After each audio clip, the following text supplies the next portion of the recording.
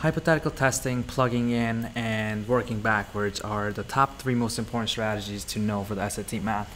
So hypothetical testing and when to use it. When you have no concrete number to work with, you want to use hypothetical testing. You want to make up a number so the problem becomes easier. Let's take this problem over here, for example. A box is filled with red, white, and blue balloons. The probability of selecting a red balloon is 1/2. The probability that the balloon is white is 1/6. Now the question is saying if all the blue balloons are removed from the box, what is the probability of selecting a white balloon? Throughout this problem, it never tells me the number of balloons in this box. And that's when hypothetical testing comes in. We can make up a number for the balloon. So let's make it 12. I can make this 10, I can make this 8, I can really make it anything, but I want to make up a number so it's easy to work with. If I make it 12, it's easy to take a sixth of 12. It's easy to take a half of 12. If I made it 10, it'd be tough to take a sixth of 10. It would give me, not a nice number to work with. So that's why I made it 12.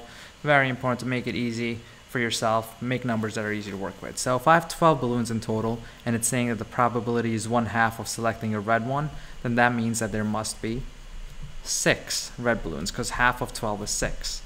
Now, there's 1/6 that are white. That would mean that there's 2. 1/6 of 12 is 2, so there's 2 white. And so if there's 6 red, 2 white, then you can just assume that there's 4. 6 plus 2 is 8, and then 4 would be blue, because that would be the leftover to add up to 12. Now it's saying all of the blue balloons are removed from the box, so these are all gone. At that point, what is the probability of selecting a white balloon? At this point, I'm left with just these. Probability, I need the total number of possibilities or total number of things, and that's the total number of balloons right now I have is 8. And out of the 8, 2 are white.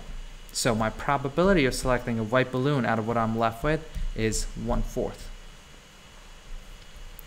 This problem would work no matter what number you make over here. The only reason I made it 12 was because it's easy to work with. Give it a shot, make it a different number, make it 24, make it a multiple of 6 to make your life easy, but it'll definitely work out. So the problem never told me the number of balloons in total, and hence I made it up. And that's hypothetical testing. Let's do one last example. So this one, very common. The price of a jacket goes up by 20% and the new price is then discounted by 10%. The final price is what percent of the original price?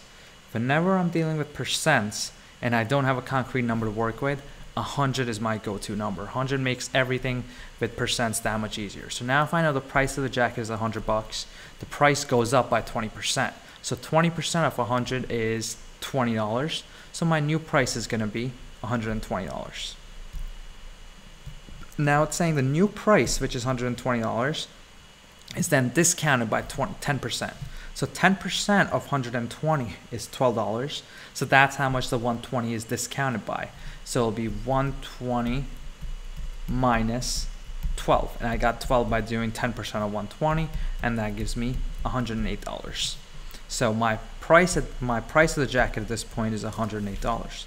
The question is saying the final price, which is 108, is what percent of the original price? The answer here is going to be 108% because the final price is 108% of 100. The answer is not important right now. The technique and how I'm coming up with the answer is more important. So it never tells me the price of a jacket. I make the price up for the jacket and I can compute whatever it's telling me to.